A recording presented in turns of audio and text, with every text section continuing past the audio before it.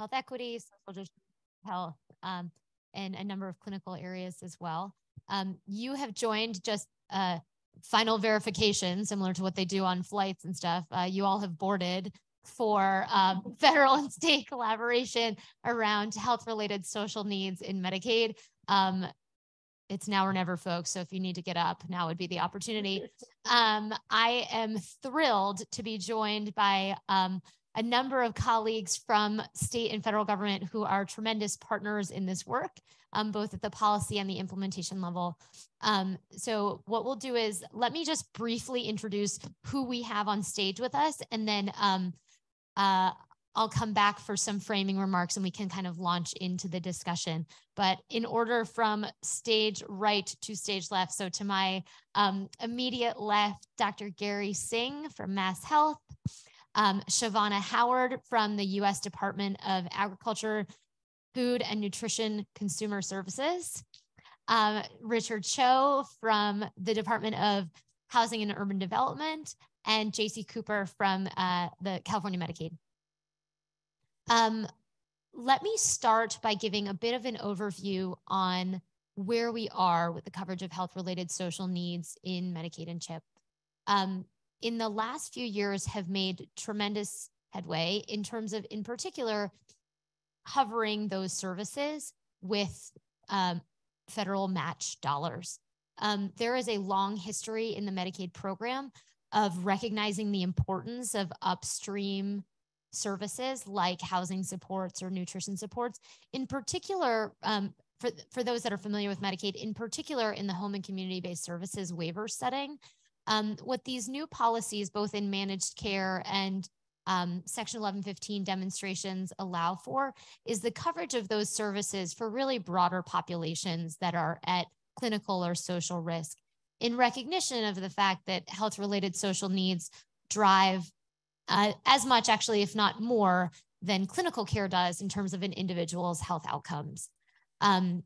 We have new flexibilities in Section 1115 demonstrations to cover those services, inclusive of housing services such as short-term post-hospitalization housing, nutrition services like home-delivered meals or medically tailored meals, alongside case management services and care coordination services to really wrap.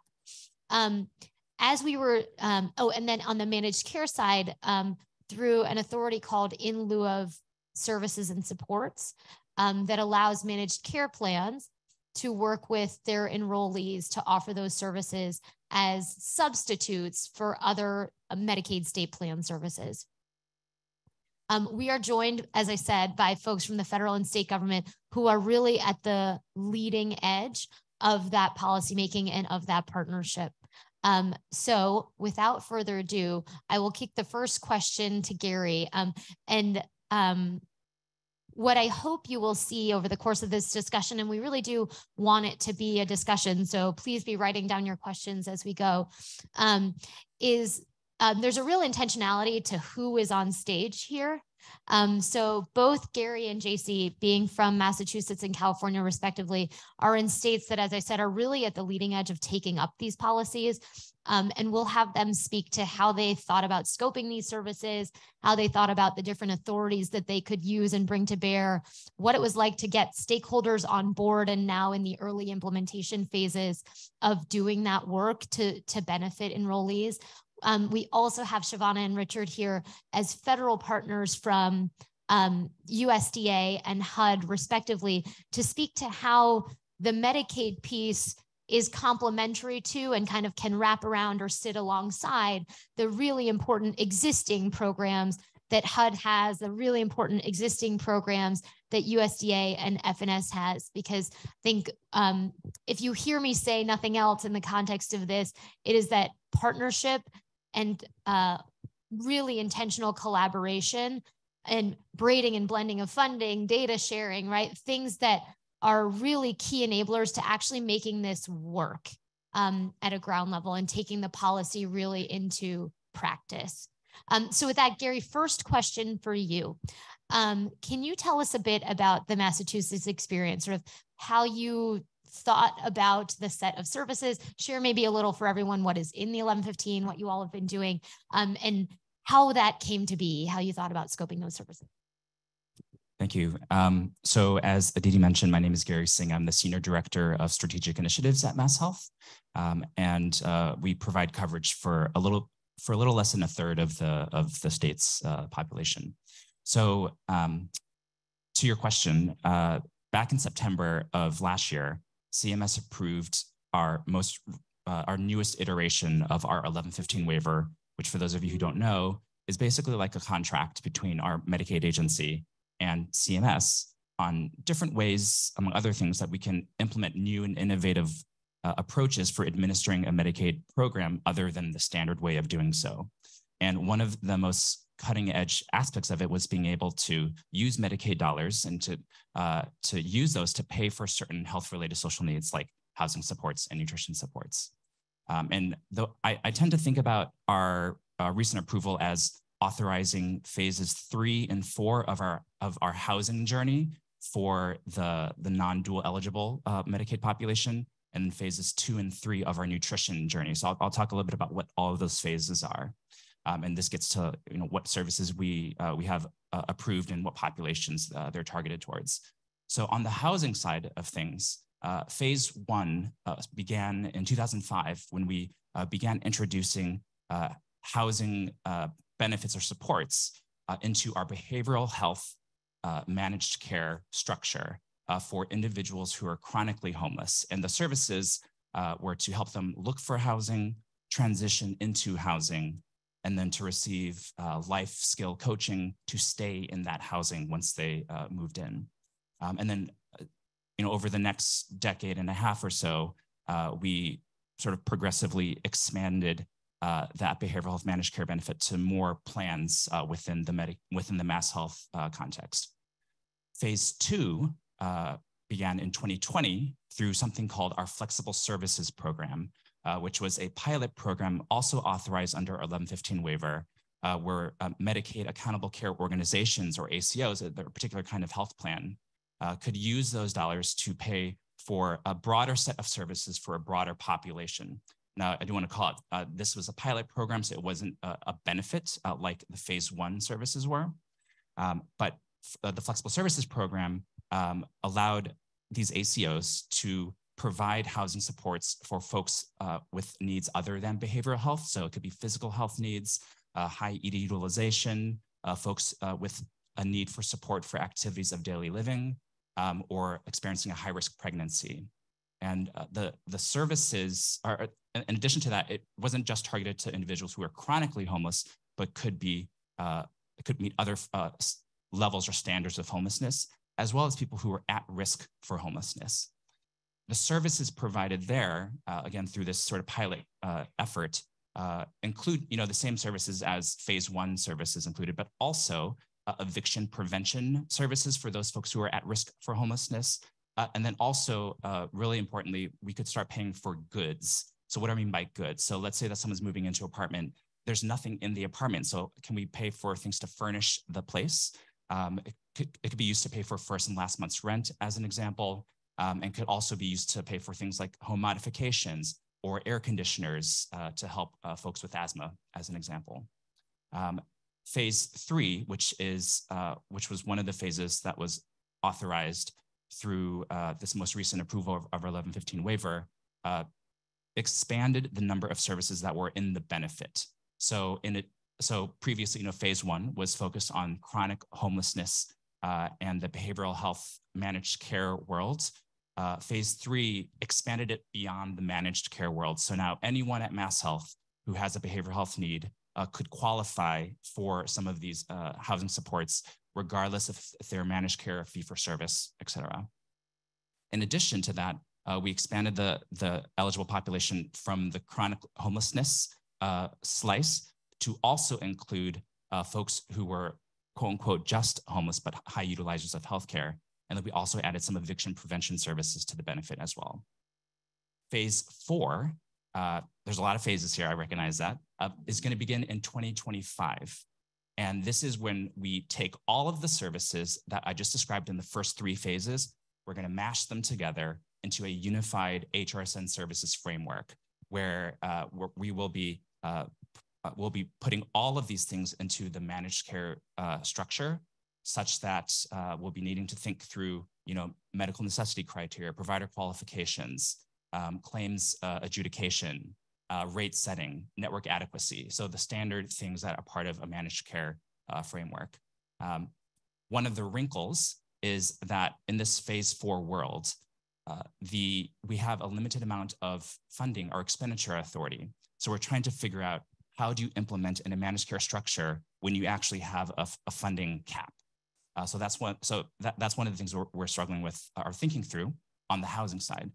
On the nutrition side, phase 1 began in 2020 with the flexible services program. And so for there, we again, were able to work with our ACOs to pay for actual food goods. So medically tailored meals, food prescriptions, food vouchers, community CSAs. And then in addition to that, nutrition education and counseling and kitchen supplies as an example. And then for both nutrition and housing, we were able to provide transportation supports to actually access those housing and nutrition services. Phase 2 of our nutrition journey, which again was authorized as part of this most recent 1115 waiver approval, allows us to do something that was the most requested thing that we heard about from stakeholders in response to our phase 1 nutrition rollout, which is being able to provide household level nutrition supports. As is sort of intuitive, if someone is hungry and they live in a household, they're going to share their food if they receive it. And so in some ways, you can think about that as diluting the nutritional intervention. So in phase 2, beginning in April of this year, ACOs will be able to use some of their dollars to pay for nutritional supports for household members other than the actual individual Medicaid member. And then phase 3, we've already talked about beginning in 2025, we're going to cram this in with the other housing supports into this unified HRSN services framework. I'll just touch briefly on the stakeholder piece, and then I'll hand it over. This rollout of these multiple phases has definitely been a journey in Massachusetts.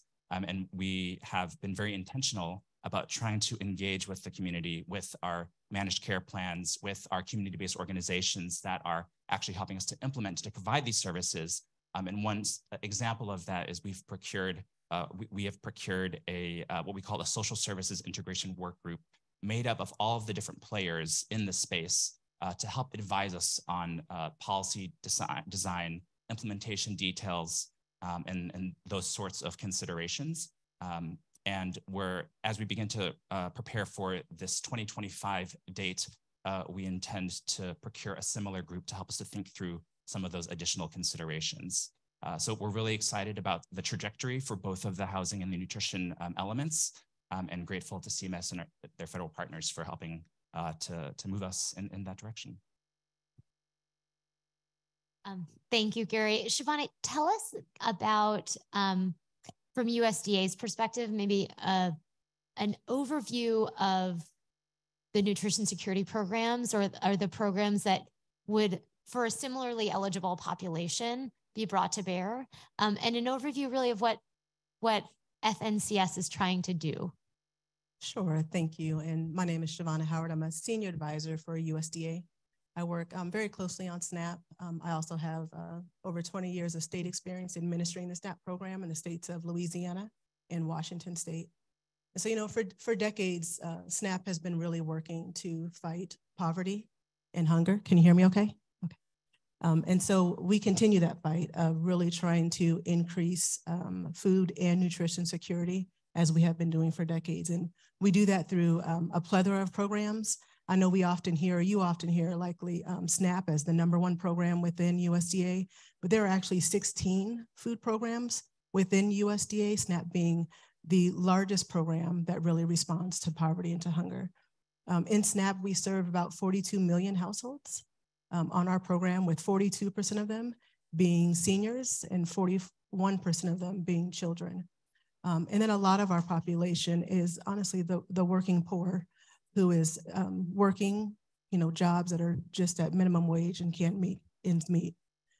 Within SNAP, like I said, there are a lot of programs, and I'll just touch on just kind of a few. Although SNAP covers and touches so many individuals, there's 1 in 4 people who are actually eligible for SNAP that are actually on the program. So there is an access issue with individuals who really need that additional support, who are not getting those supports and those services.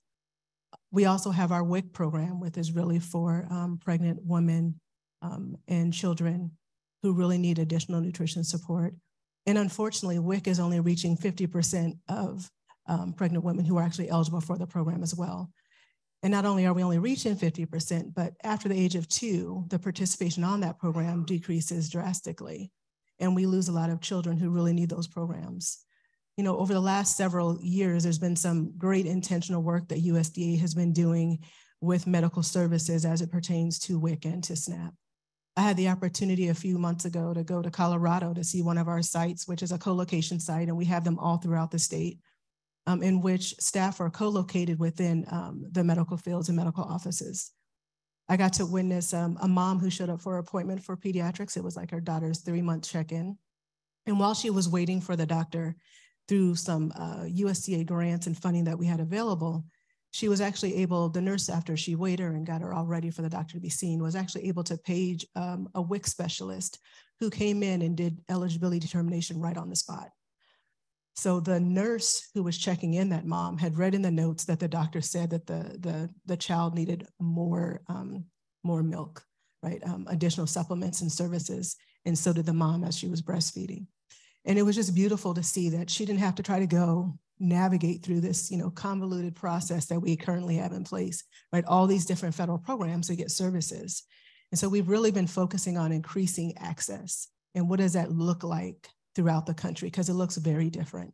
And it's through collaborations with physicians, with insurance companies, partnerships with states who currently operate Medicaid programs, which most of our states, the majority, over 40 of the states, operate. It's the same staff who operate SNAP and Medicaid in our states, and who have great partnerships with WIC. And so they're able to do some intentional program alignment and try to do as much as we can when we talk about conferring eligibility or trying to reduce the administrative burden for individuals who are trying to apply for our programs and services, because we recognize that's a huge challenge.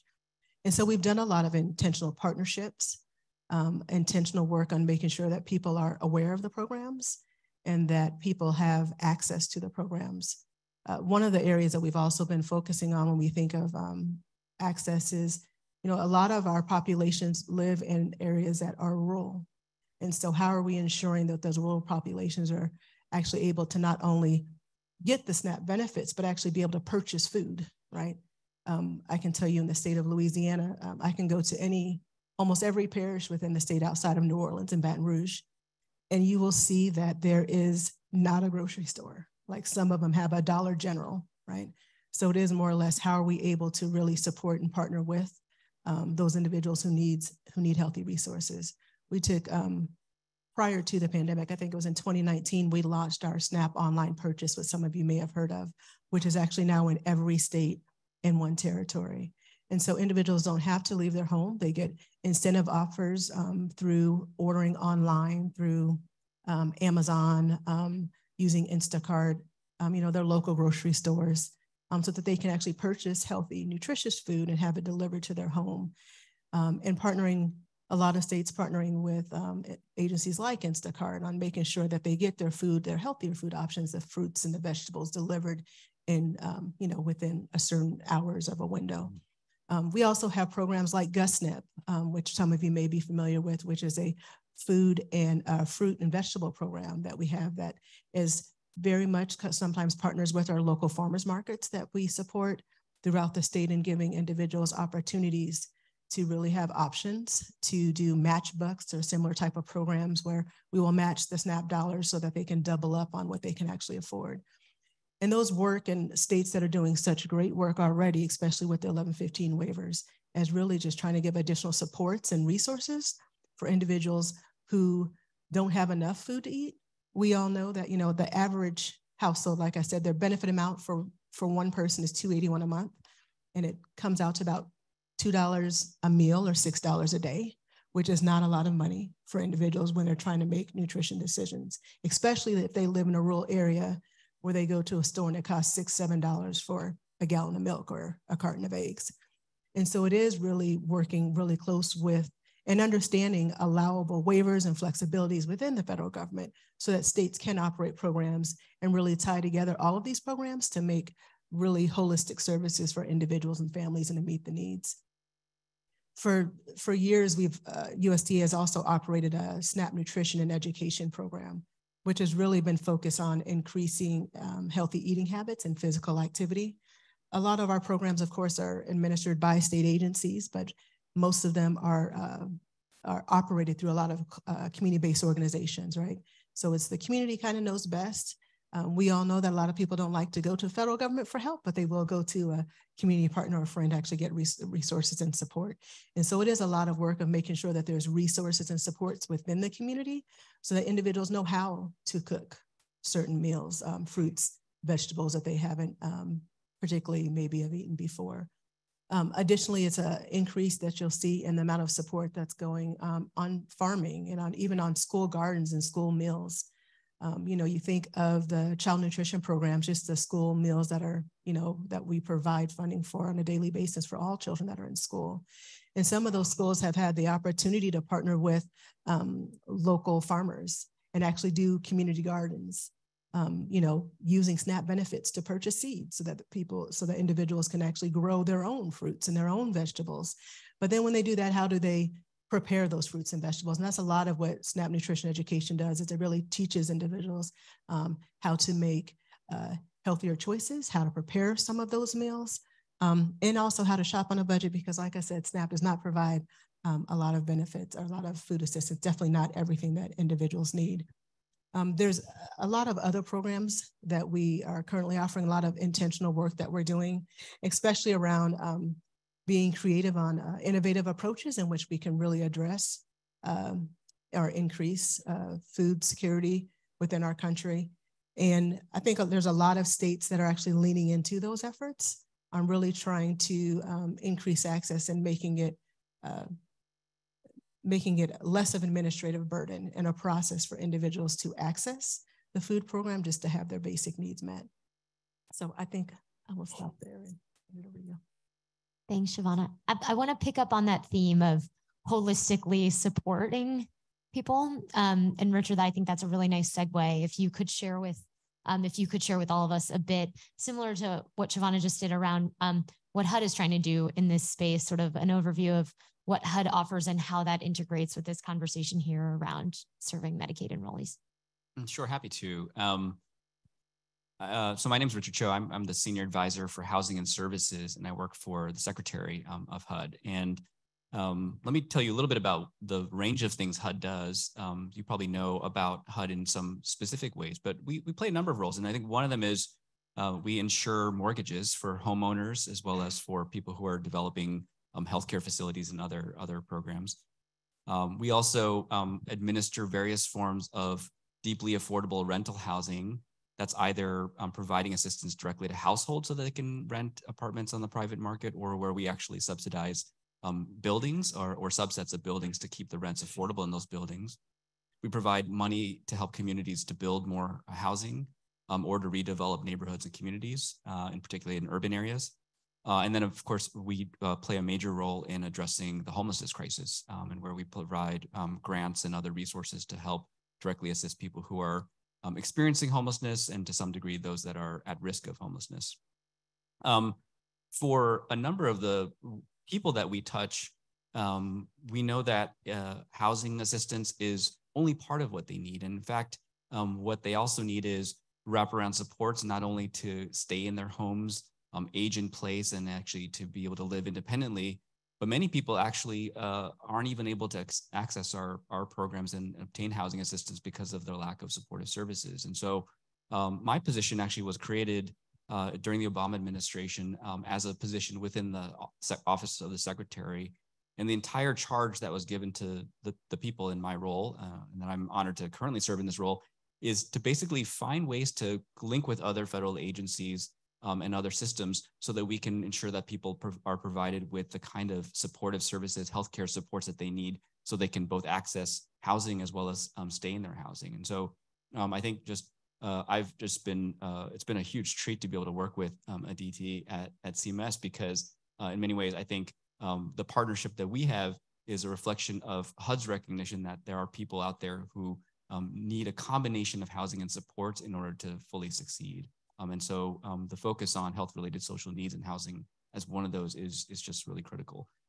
We do fund some supportive services. In our homeless programs, for instance, we actually also provide some grants that pay for wraparound supports in as part of housing programs or even independently. But it's ultimately a really tiny portion of our spending and our budget.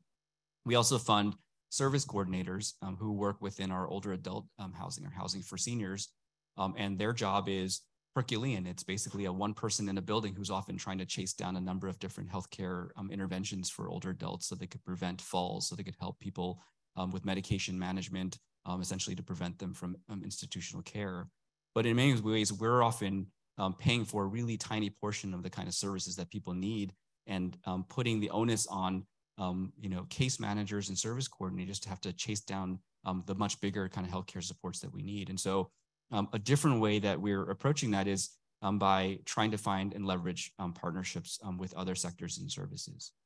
I think the place where we've done that the best is in a program that we have for homeless veterans known as the HUD VA Supportive Housing Program. And I think once in a while, Congress does something really smart, which is to create a program where they're giving money to HUD to pay for rental assistance for veterans who are homeless, to transition them to permanent housing, and also appropriating money at the Department of Veteran Affairs to provide case management services for homeless veterans. So it comes as a package, funding to two different federal agencies, and essentially a veteran who gets HUD BASH assistance gets a rental voucher, they can move into a private apartment, and they get a dedicated case manager that is plugged into the entire VA healthcare system and network. And I think in some ways that's the kind of gold star Cadillac example of how we can pair housing and services. Now, people often ask us, why don't you do HUD BASH for other people who are homeless or basically like any other population that needs housing and services? And we were like, we would love to be able to do that if Congress was to find a way to do that. But as we know, there's not a sort of government-run integrated healthcare system for the majority of Americans, particularly those that are low income. So we have to work within the systems that exist. And I think the biggest opportunity is within Medicaid. And so when I hear about examples like Massachusetts and California, where the Medicaid agencies are recognizing that if they can have Medicaid cover the kind of wraparound supports that people need to move into housing and to stay into housing, and that's paired with housing assistance that's provided by HUD or perhaps a state agency, that's essentially how we get to that combination of housing and services. And so for us, and particularly my role, is figuring out how do we work closely with CMS and other partners and support states in aligning what can be done under your Medicaid programs to cover those housing-related wraparound supports, but essentially use that as a way to complement and supplement what HUD's role is, which is to pay for rental assistance and to pay for the capital to help build more affordable housing. So maybe I'll pause there, Aditi, but happy to engage more. Thanks, Richard. JC, let's bring it back to the state perspective. How is that translated for you all in California in terms of the problem that you saw that I think we've all sort of identified, how you scoped those services, how you worked with stakeholders to get to where you are? Good afternoon, everyone. JC Cooper, I'm the State Medicaid Director in California. So we, really looked at, about a decade ago, we started really looking at data and we did a pilot. We definitely saw that 50% of our costs were coming from about 5% of our beneficiaries. When we dug into the data even more, it really came down to people at institutional levels of care or at risk of institutional level care, people experiencing homelessness, your most complex. And almost all of them had some level of social need or health-related social needs also at that intersection. So after 5 years of learning a lot, we moved forward with both the in lieu of services and the 1115 for what we call 14 community supports. And it is essentially a suite of both housing services and or services to keep someone safely in their home with wraparound services. So I'll kind of break it down how we got there and then the process for stakeholder engagement. So I'll start on the housing and homelessness side. So we essentially looked at it and said, the ACA was amazing and expanded access to a large number of people, and some of them didn't actually have the full continuum of care. So someone experiencing homelessness goes into an emergency room multiple times, eventually gets admitted, and then can sit and languish in a hospital bed for sometimes 6 months. That's a really expensive bed. We could pay for a lot of housing not in a hospital bed. So how do we make sure that we're building a full continuum for somebody? Every person in our program, we feel like should have a full continuum of care available to them at any given point in time. So what does that look like? So we have put forward what we call our housing bundle, very similar to what Gary was describing, where it is housing navigation services, deposits, including first, last month's rent, furnishing, et cetera, as well as those liaison services. Once someone's housed, you need to keep them housed. You want to make sure that they can stay successfully in that home. So those liaison services. We also cover what's called medical respite, or what we call recuperative care. So somebody leaving a hospital, an emergency room, it also can be a community admission for someone maybe who's diagnosed with cancer, experiencing homelessness, putting them in through recuperative care. And that's up to a 90-day period of time that they can stay, get medical care, of course, housing, food, everything. We also cover what's called short-term post-hospitalization. So that's 6 months period of time. You can also double up on that. You can go from recoup to short-term, or short-term to coop, I can't remember what the piece is, and essentially get 9 months of both clinical services, housing, food, et cetera. What we do in those programs is then we embedded what's called enhanced care management. So somebody who's linking them to permanent supportive housing, temporary housing, and or some housing pathway as well, which is really, really critical. So now we have the full continuum of services for somebody to be able to successfully heal in an environment, because somebody who's being discharged from a hospital with a wound, they're not going to be able to heal and recover on the street. And so it's critical that everybody has a place to heal. And it is very clear, we've had an independent study in California, I know Arizona and other states have too. It's not just medically appropriate, clearly, but it's cost effective. We're actually demonstrating that even by investing in those additional housing services until somebody gets a voucher, gets into their home, it's costing less money overall for that individual. And there's a demonstrated reduction of emergency room visits, inpatient stays, and or going into a skilled nursing facility. So the idea behind our community supports is providing somebody care at the lowest level possible and not putting someone in institutional levels of care or taking hospital beds when that is not what is needed for that individual. They just don't have a home to recover in. And so we've really built out that continuum in a real way. We also then took another lens of, a lot of the things in our 1915C waivers, you have to meet an institutional level of care. All of ours in California are statewide. Infrastructure, we didn't have that across the state of California. And so we essentially put almost all of our WRAP services from our 1915C waivers into in lieu of services. So if you're familiar with Money Follows the Person, the federal program, we also just essentially built that into an in lieu of service to be able to take someone from a skilled nursing facility or institutional level of care, transition them to a home, or transition them to an assisted living environment, and paying for that transition, including the home deposits, home modifications. So we do home modifications for anyone to be able to stay safely in their home or reside in their home, as long as that's the best place for them to be. And so those are included. But we also are looking across, how do we continue to have somebody stay safely in their home and community if that's what they and their family are choosing?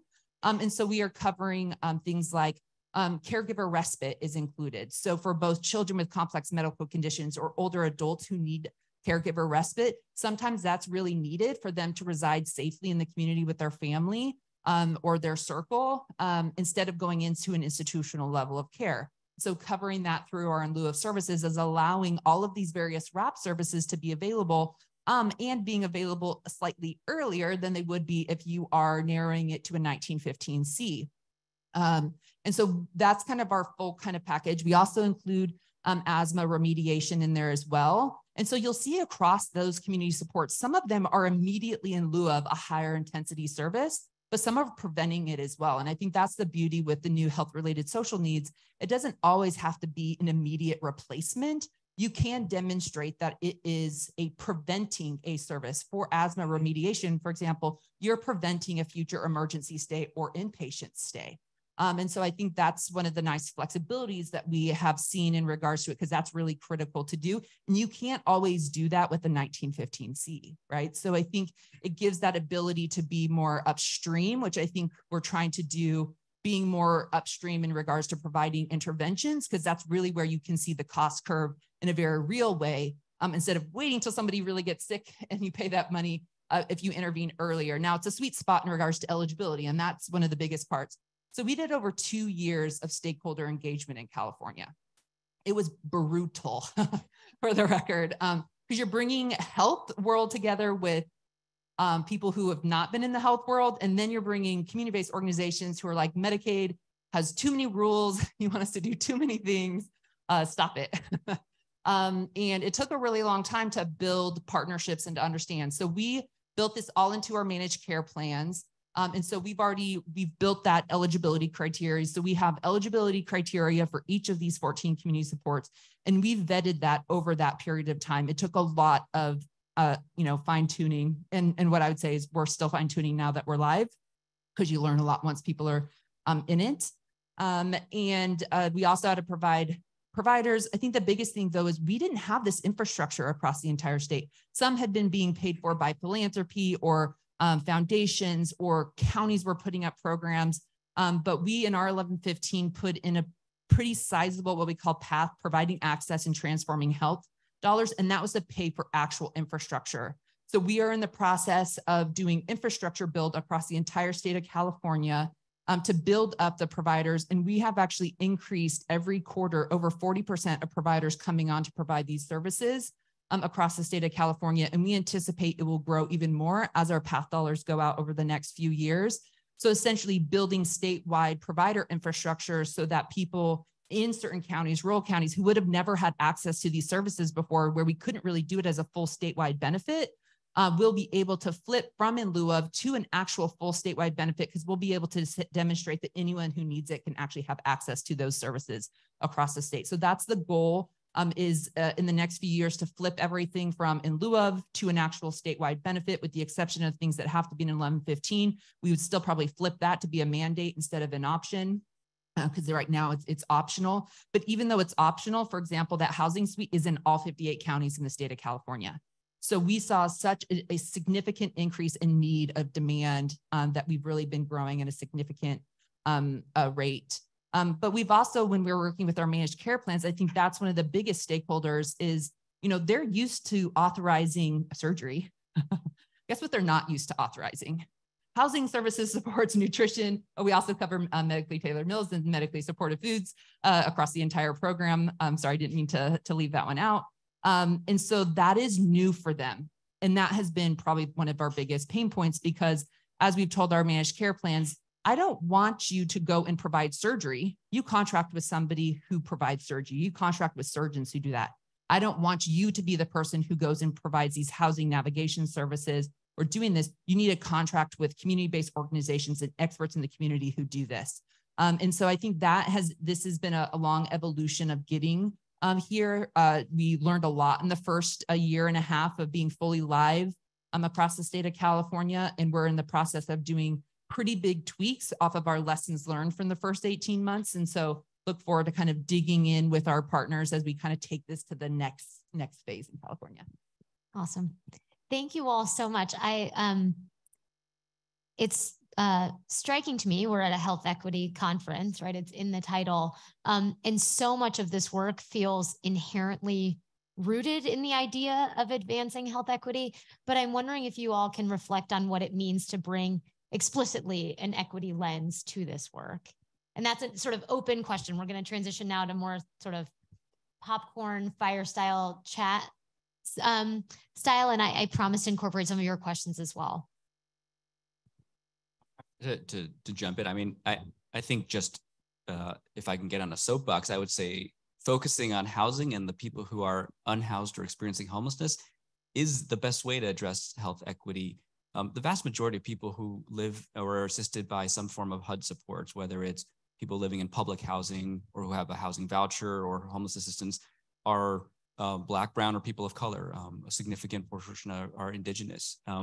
if you think about homelessness just as a subset of that, and I think California is a great example of just how big the homelessness crisis is in California.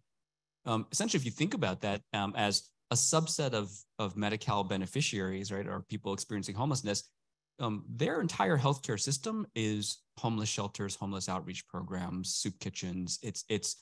So essentially, like, their safety net and their healthcare system is essentially the worst funded form of social services that exist in our country. And so I think just thinking about what they have access to as opposed to what other Medi-Cal beneficiaries have, just equalizing that means you need to figure out how to get people into a form of housing that they then can get plugged into the kind of healthcare system. So I would say, just even paying attention to housing status and the homelessness aspects of people who are Medicare beneficiary or Medicaid beneficiaries is a huge step forward in understanding health equity, because I believe housing is probably one of the most important social determinants of health, because where you live determines everything else. Your access to environmental quality, your access to education, employment opportunities, your access to food. I'll just tag on to that. So in California in particular, I agree with you. We have 170,000 people experiencing homelessness in any given day in California. That's probably understated. That's more than we have in SNFs. But look at all the infrastructure for people in skilled nursing facilities. Like, it's been long underfunded and paid attention to. And in addition to that, 39% of people experiencing homelessness in California are Black. Only 7% of our population in California is Black. So it's clearly disproportionately higher in regards to the population. So one of the things we did in California is we built in what we call a housing and homelessness incentive program. So we're actually incentivizing community-based organizations to target individuals who are Black, African-American, and we have a very large Indigenous population as well. And we have seen in the first year of all of the community supports provided across the state of California for housing and homelessness, over 45% are for individuals who are Black. So we are seeing a large, in the grand scheme of all those experiencing homelessness. So we are seeing targeted interventions, but it has to be targeted in order to actually do those pieces. We're also intentionally funding providers who can better meet the needs of individuals across the populations that have the highest disparities, and making sure we're partnering with CBOs who can be trusted partners on the ground for us to actually bend that curve. It will take very intentional actions, in my opinion, to be able to look at this. When it comes to food insecurity, in Los Angeles, for example, 40% of people in Los Angeles are essentially food insecure. That's a huge number of people, and that's dominantly Latino population in Los Angeles. So the need here of being able to really focus on in the intersection between health-related social needs and equity work to really break down disparities and be able to move the needle is, in my opinion, one of the most important pieces of health-related social needs work. Yeah, so also to piggyback off of that, the disproportionate rate of folks who are homeless who are also Black and brown is similar in Massachusetts as well. So one of the ways that we've really tried to incentivize folks to incentivize our health plans to really pay attention to trying to provide care for folks who are homeless is by incorporating the state of being homeless as a consideration and how much money a health plan receives to provide care for that individual. This is through something called risk adjustment, right? Where basically we predict how much money it will cost to provide care for an individual based on various characteristics. And if someone is homeless, then the health plan will actually receive more dollars to pay for services for that individual. So just one sort of financial lever that we're taking to call attention to that particular aspect. For the flexible services program, that pilot program that I was talking about, we've been requiring our ACOs to look at the racial and ethnic breakdown of people who are receiving flexible services compared to a similar group of folks, to see if they're actually administering this program in a way that is equitable. And so this is something that the ACOs, they have to do analyses and send it to us. And then recently, we've also rolled out a requirement where it's not just looking at folks who access flexible service, but what's the breakdown by race and ethnicity of the actual outcomes, so health outcomes for people who are receiving these social supports. The final thing that I'll mention is, in order to do proper slicing and dicing of the data by race, ethnicity, and other demographic fields, we need to have robust data for that. And so this is a major area of focus for Massachusetts as authorized in our 1115 waiver. Through that waiver, in addition to the housing nutrition supports that I just described, we also received approval for a $2 billion incentive program for our acute care hospitals called the Hospital Quality and Equity Initiative.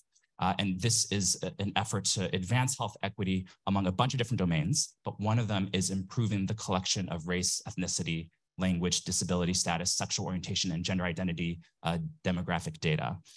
And the goal here is to actually put dollars into the pockets of hospitals who are able to demonstrate and reach certain levels of data completeness. And then we're also implementing a companion program for our accountable care organizations and our more traditional managed care organizations to also try to achieve higher rates of data completeness. So we're putting financial incentive dollars to increase these rates, which we believe will allow us to better assess the disparities of folks who are engaging with our mass health system. And I would just add, there's a lot of intentional work that USDA is doing. One of the things that was just released over this last couple of months was an equity report. And so the department established an equity commission that actually was tasked to really looking at equity throughout all of the USDA programs, which really led to all of the program areas coming up with a plan on how they're going to be addressing equity. We look at policies, at practices and guidance, since a lot of our programs are not delivered by the federal government, but by the state agencies, but the information that we're putting out there to support states in the operation of, for example, like the SNAP program. We get a lot of, we have a lot of conversations with individuals who are in rural areas who really just want a grocery store, right? So how are we going to help to increase access to those healthy food options? And so how are we working with vendors and contractors and big corporations to see if they can go in and help and support some of those rural areas to give them better opportunities? I talked a little bit earlier about even the SNAP online purchasing, which was an equity effort that was put forth to make sure that everyone had the same opportunity with purchasing and their purchasing power of, food and nutritious, nutritious foods, I think is what I was trying to say. And so there is a lot of intentional work, I think, that's going on. We're doing a lot of looking to see who is on our programs, what populations are we missing from our programs. I think you both spoke to it already, but there is a large population of Black, Indigenous, Brown folks who are not receiving SNAP benefits, who are eligible, huge senior population who believe that they're taken from somebody else if they're actually on the program as well. And so it is more or less providing good guidance and information to the public, to states as they implement these programs so that we can increase access and make sure that everyone has those same opportunities. Thank you all. We've got about 10, 15 minutes for questions. I have many more questions, but wanted to take the opportunity if there are folks in the room that wanted to ask a question of our panelists. We've got a mic up here, so just raise your hand and we'll get a mic to you. Please do introduce yourself as you're asking your question.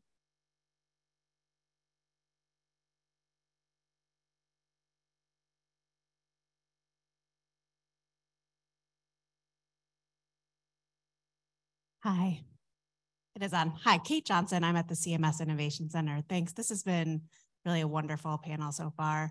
I'm curious, it seems to me a key piece here is really around collaboration with community-based organizations. And I think, you touched on sort of network adequacy or really like the challenges of MCOs in California in sort of figuring out how to procure these services. But I'm curious if you have perspective on sort of federal facilitators for that challenge. Interesting. Can you say a little bit more when you say federal facilitators for that challenge? Because there's a lot of challenges there. I just want to make sure I answer your question. Yeah. Yes. I guess I think we've heard a little bit in our accountable health communities model around sort of barriers for community-based organizations to sort of get federal funding from multiple sources and like braiding and blending those funding. So I guess I was curious from your perspectives, what you're hearing from your stakeholders. Yeah, no, braided funding sounds great till it's not. At the end of the day, we are asking people to do significant braided funding. So even if you look, at least in California, there are different even state agencies who provide all of the services shown on this thing. And then at the federal level too. And while we are really trying to bring everyone to the table, so we even did that housing and homelessness incentive program, for example. One of the things that we required our managed care plans do is they had to join their local continuum of care. They were required to essentially have a seat at the table for any HUD decisions or any local housing and homelessness decisions, so that they were weaving themselves into the system. One thing we said is you don't get to just go make your own system because that won't work. And we are trying to work across our state agencies and you can see here federal agencies, but I still think that there's a lot of work. For example, we're only one piece of the large homelessness puzzle. To be honest with you, I can't, in Medicaid, I can't do it all. I can't pay for every piece along the continuum. And so it does require community-based organizations to work across, and we've been trying to do a lot of that. We in California have a interagency housing and homelessness council where we work directly with our housing partners to figure out how can we start breaking down silos or advocate up to our federal partners around where we're seeing federal regs or pieces that are not allowing us to streamline. I think that as more and more states get into the whole like health related social needs, I think we'll see more movement there. But I do still think there are both federal and state policies that will need to change over the next decade to see this really come to what it can be. For example, we can pay for the housing navigation services, but if I can't get someone a voucher, I'm in a bad spot. And we actually had a case in California where somebody had been on short-term post-hospitalization in recuperative care. They were sitting there, they could not get a voucher in time. And so we essentially, the county we're lucky enough, Los Angeles has a very large, what's called Measure H. They pay for a lot of additional services, and they paid with county funds only to keep them for the 2 months more longer they needed to get that voucher and then to get them into housing. Because we only pay for 9 months, but the average time from identification to voucher or housing can be anywhere from 8 months in some counties up to 18 months in certain counties, because we have a huge housing access issue in California too, right? So this is where all of the players coming together is really, really critical, and where braided funding can be really good because you have to use it within the restrictive change. You have to have really sophisticated community-based organizations to do this as well. And there's not a ton of those, to be honest with you. They're growing more and more. But I think that's one of the biggest challenges of this work, especially in states that are going into this new. It has been a huge learning curve. And then on top of that, telling them to bill Medicaid, they leave the room. I just quickly add to that because that's such a great, I want to applaud that answer. That's such a fantastic answer. The fact that you even sort of like are trying to get managed care to work with continuums of care, that's a huge step, right? And I think this is the problem with doing kind of cross-sector work, is that we can sit in our own sector and talk with, go all day using acronyms and understand the complexity of how our systems work and how, yes, you need to get authorization for that service in the healthcare space, right? And then I hear all the time from the healthcare folks, they're like, why can't I just prescribe housing for my patient? Why can't I just like call up a number and get this person housing? And I'm like, that's not how it works on your system. Like, why would you think the housing system works like that? We have a whole network ourselves of how you have to allocate the services. So, you got to understand that the homeless services system are organized into 386 different continuums of care in the country. That's just like the collaborative bodies that manage access to homeless systems.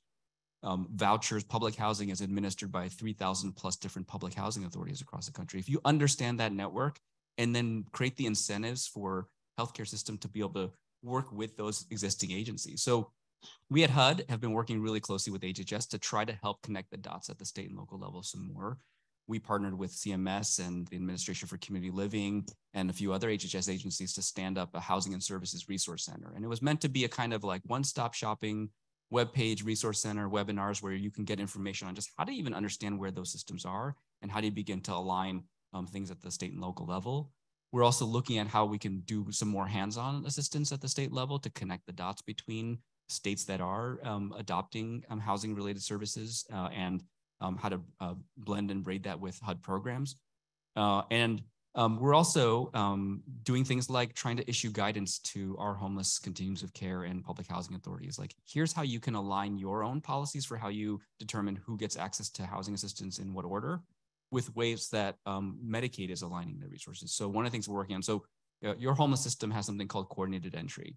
It's their way to sort of organize who gets priority for different types of housing and how do we match people to the right level of rental assistance that people need. And what we're trying to do is send a message to continuums of care. Your state may also be adopting these new Medicaid services. They are trying to determine who's medically appropriate to receive housing related services. How do you think about determining how you prioritize people for housing assistance in ways that matches up or kind of coordinates with the way that people are deemed eligible for medically appropriate housing related supportive services? So we're doing things at the federal level to try to make our policies kind of mesh together with the way Medicaid policies work.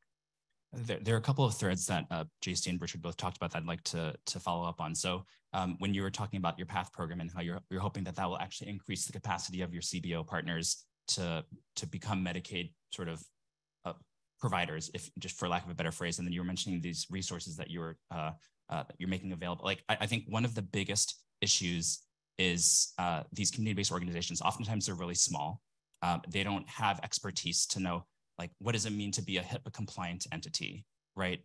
When they're contracting, when they're trying to provide services, when working with these health plans, they may not have actually any experience with operating in a model other than a philanthropic model, right? So what does it mean to actually sign a contract with this large organization when they don't even have a lawyer on staff, right? So what would it look like to provide resources to these community-based organizations around contracting, HIPAA compliance, data sharing, working with IT systems that are more common in the healthcare space?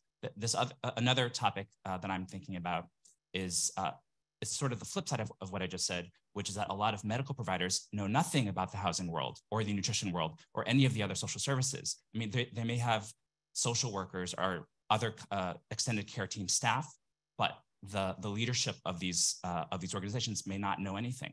So what would it look like, for example, to have monthly webinars that HUD or USDA puts out for medical providers across the country to learn about the housing world and the nutrition world? You know, that would be so, I think, valuable and would help to really accelerate the momentum towards better integration of these sectors. The last thing that I'll say is around how does the medical world actually refer people to social service? Like, what's the actual modality, right? So a lot of times people will make a phone call, but more and more there's electronic capabilities to be able to do this. And there are a number of these HRSN referral platforms that are out in the wild.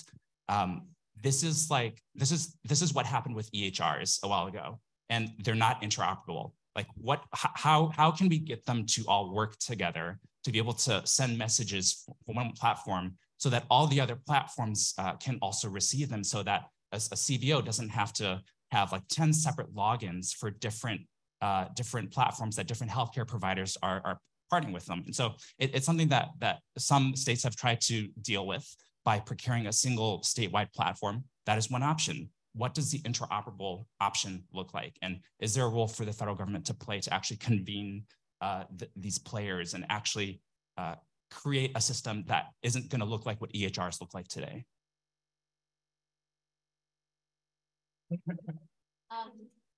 Yeah, we have time for some more questions. Can folks hear me? I think we have time for one more question. Okay, I'm gonna let Caroline decide because that seems like a tough job. Okay. This may be more of a comment based on what you were just saying about interoperability.